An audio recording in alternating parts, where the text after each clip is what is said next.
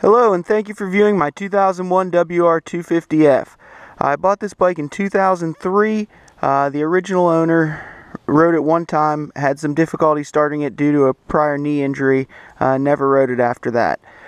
This bike's been incredibly well maintained for the entire time I've owned it. Regular oil changes with Bel-Ray synthetic thumper oil. Always been kept clean. Chain and sprockets on it are new. They have probably less than 20 hours.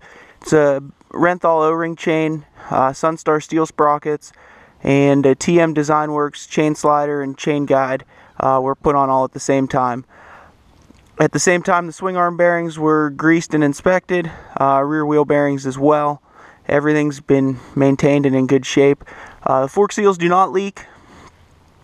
The bike's always started easily. I'll show you that here in a second. The normal mods that everyone did to the WRs were to cut the throttle stop that only lets you go to half throttle. That was done when the bike was new.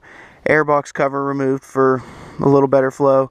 The baffle was taken out and then later replaced with a stock YZ exhaust.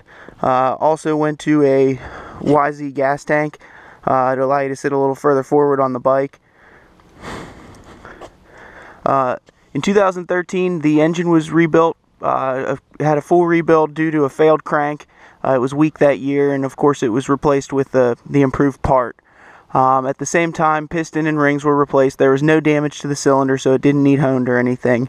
The valves were inspected, valve seals replaced. The valves have never been out of spec on this bike. They were checked after the first 100 hours and the second 100 hours, and then at the time that the engine was rebuilt, and they were all in spec.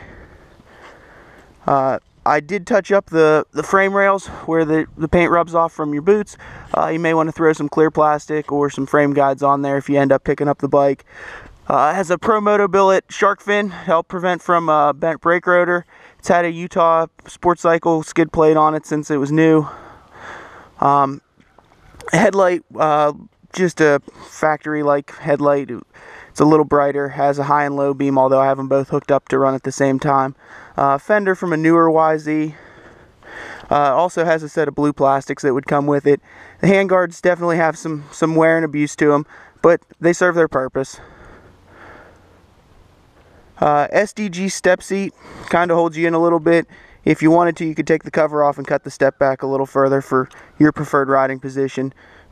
Let me fire the bike up for you here. This is my second take on the video, so the bike is warmed up, but it should fire right up. You can hear it idle.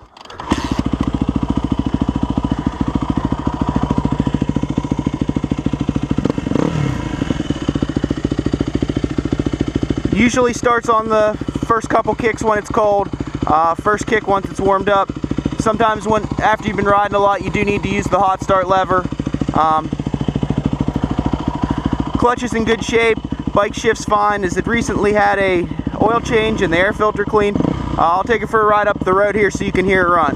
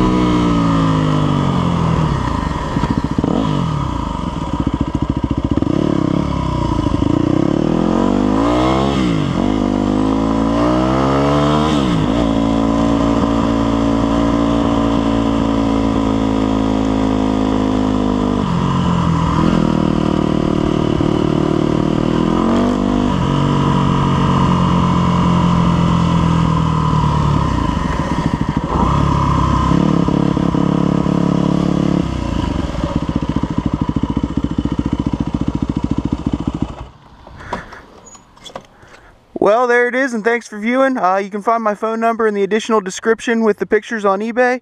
Any questions, give me a call. I know the bike from top to bottom. Thank you, and have a good one. Bye.